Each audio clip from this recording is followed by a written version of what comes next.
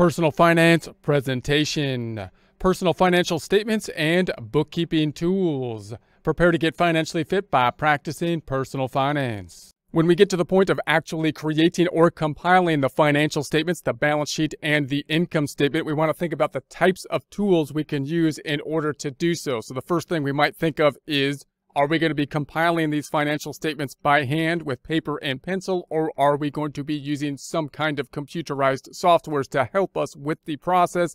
Typically, at this point in time, more and more, we're going to be leaning towards some types of tools to help us to put together the financial statements. If nothing else, often useful to use some kind of spreadsheet program, such as Google Sheets or Excel. We might then use other tools to help us to actually compile the data from the financial institutions into and help us to sort it into financial statements. We could use tools such as what I would call two major categories. I'm going to group these tools into to actually help us compile the balance sheet and the income statement. One is normal accounting and bookkeeping software that we would typically think of when we think of the bookkeeping process for a business. That might include for businesses like QuickBooks, or it might include something like Xero or Wave accounting, things that can connect to the bank, but they're going to be using a double entry accounting system to enter transactions on a transaction by transaction basis and then compile the financial statements.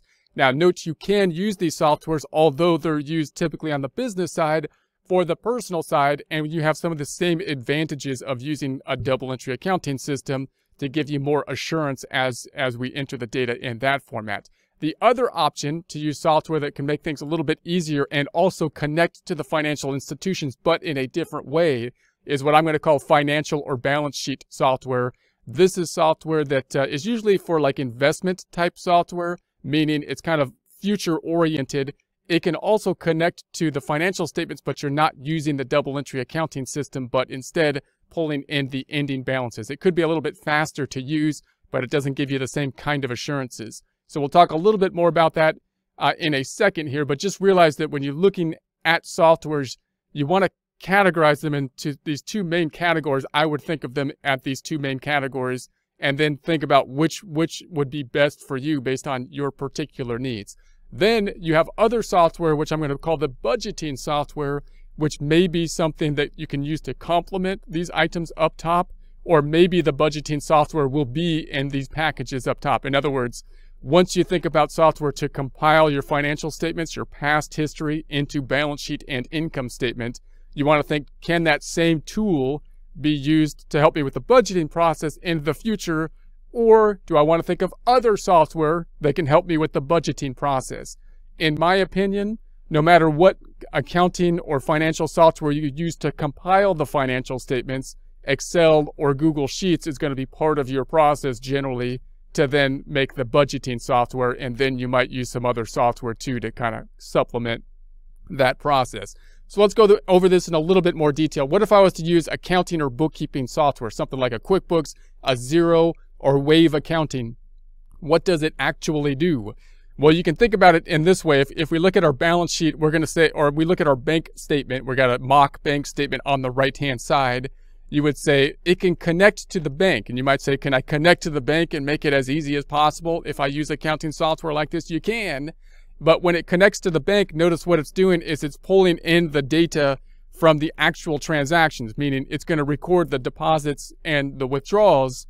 And it's going to do so in such a way that if you record everything correctly, it'll have the end result that will be the ending balance on the balance sheet. So in other words, it's not going to create your balance sheet by just pulling in the ending balance up here. It's going to create the balance sheet by entering the transactions to result in the ending balance, which means you're going to have some issues when you first start the accounting records to make sure that you're in balance from the get-go, from the start, so that everything will roll forward correctly. That can be a little bit more complex. It's not too bad, but originally starting up something in the accounting software can be a little bit difficult because you do need to set up those beginning balances.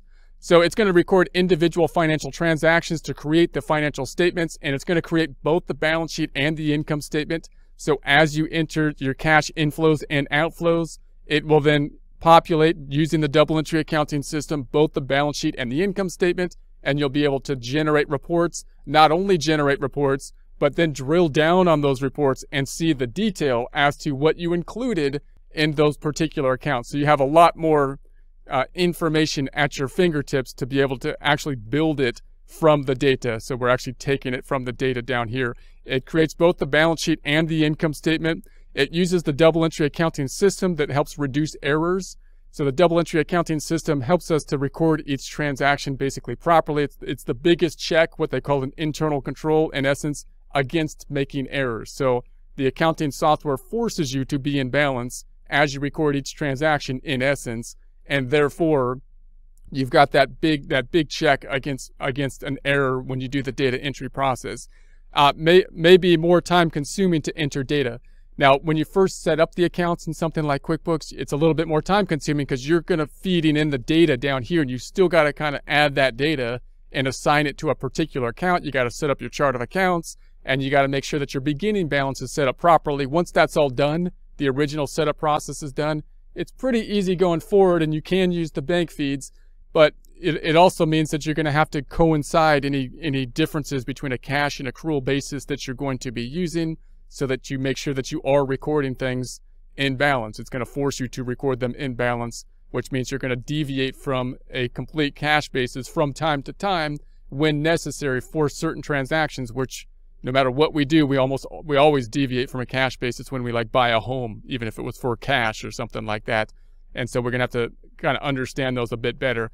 Whereas if you use something like the financial software, which is more like software that connects to the bank, but it doesn't take the detail. We're